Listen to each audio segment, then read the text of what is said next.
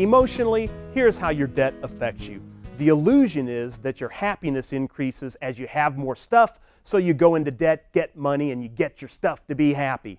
But the reality is that stress, not the happiness, increases as you borrow more money. And that's the aha moment we don't want you to have. But unfortunately, you probably will. It may take you a year to figure it out. 5 years, 10 years down the road, you're going to realize that your debt and your behavior has caused you this stress. So we realize that some of you may be facing some really tough stuff like a death, divorce, major illness. When your life settles down, the steps we're sharing are still relevant. For the other 90%, it's time to get to work. We're going coastal. You've got to have a behavior change. No more instant gratification. Can't say no. That has got to change. And this is what's blocking you from tackling your debt. So to help you, we've put together some steps. Number one, you've got to stop borrowing. We've just explained how it affects you emotionally. You've got to avoid the mousetraps. You need to have a zero-based budget, and when completed properly, the average improvement in debt reduction is 19%, and an increase in savings is 18% to those who don't do the budget. How about that emergency fund? We've talked about it. It's a cushion between you and life. Remember, baby step one, it's $1,000. Get it in the bank. And here's the nice, important one, the really big key when it comes to tackling debt. It's called the Debt Snowball. We begin by listing all of your debts from the smallest to largest by balance, with the exception of your house. We'll take care of that later. In our example, we only owe J.C. Penney $350, so that's listed first. The largest debt is the student loan at a whopping $20,000, so we're going to put that last at the bottom of the debt snowball. We're going to pay off the smallest debt first. Let's pay off J.C. Penney, have a garage sale, knock that one out, be done with it. So now the $35 we were sending to J.C. Penney, we can add that to the $75 paid to Best Buy, so you actually now have $110 going towards Best Buy. The snowball is starting. Way to go. Once that's paid off, just like the couple in the budgeting and planning for emergency story, we need to celebrate our victories. Cross that one off the list and do a dance. Celebrate. We're rolling. We're starting to win. And this is about behavior and gaining momentum. The snowball is growing, and we add that payment to the next bill, and we now have $260 going to Fresh Start.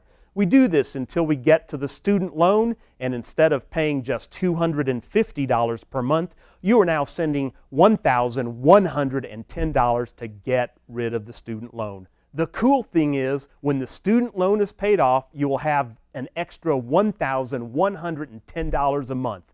What could you do with that? I don't know about you, but I'd be pretty motivated to get rid of that debt. Remember, if your why is strong enough, the how happens. No more excuses. Let's just go kill the debt.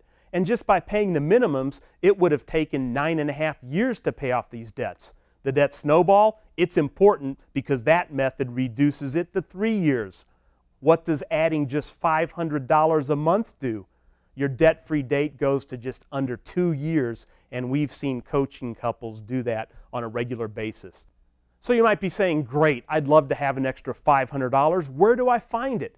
Well, here are a few ideas for extra money. Check your withholding. So many people love a large tax return. Rather than a large refund, adjust your W-4 withholdings to have more take-home pay.